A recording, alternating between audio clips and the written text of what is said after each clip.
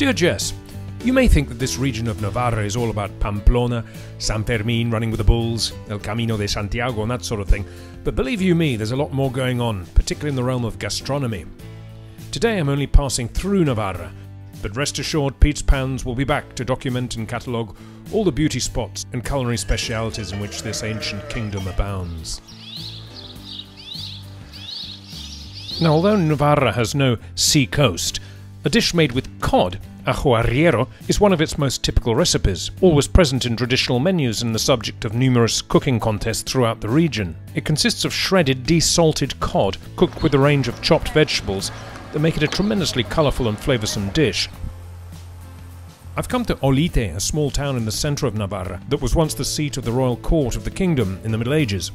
As soon as you enter Olite, it's as though you're in a fairy tale. This castle was built by the King of Navarra, Carlos III, and was said to have as many rooms as days of the year. Anyway, I'm sure you're not here for a history lesson, so let's get on with the equally majestic Ajoarriero.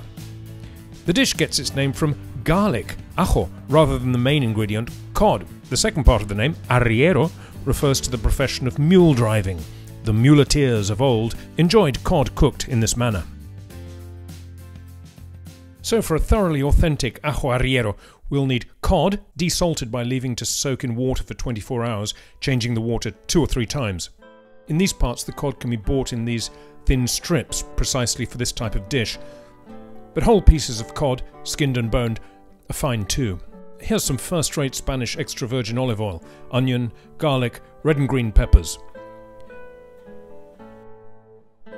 Here's the dried pepper paste, so common around here, made from these dried peppers known as pimiento choricero. I'll include a link below the video, but if you can't get hold of any, Spanish pimentón or paprika powder is just fine.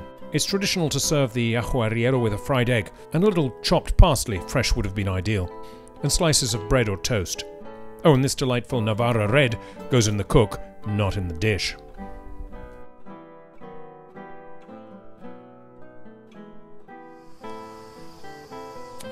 So with all the bits and pieces nicely diced up, in a good slug of olive oil that covers the bottom of the pan, fry the peppers, onion and garlic gently for at least 10 minutes, to get it all nice and soft without actually colouring it at all.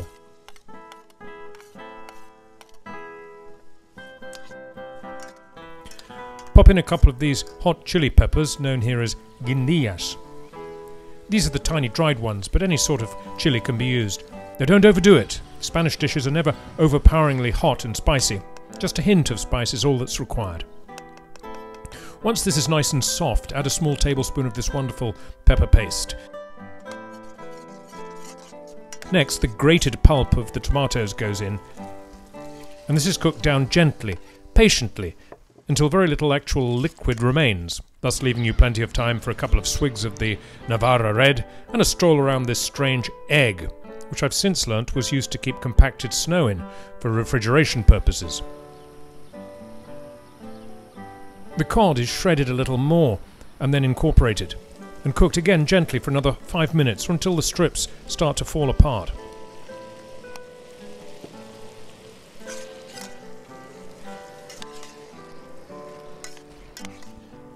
Sprinkle a little parsley over, and there we have it.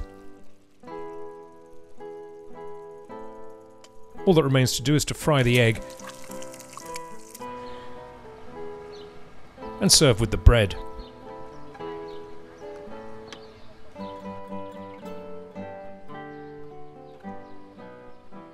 Thankfully, I'm still cycling straight as I head off through the lovely fairy tale town of Olite and towards the neighbouring region of La Rioja for plenty more on-location culinary specialities. Buen apetito desde Navarra.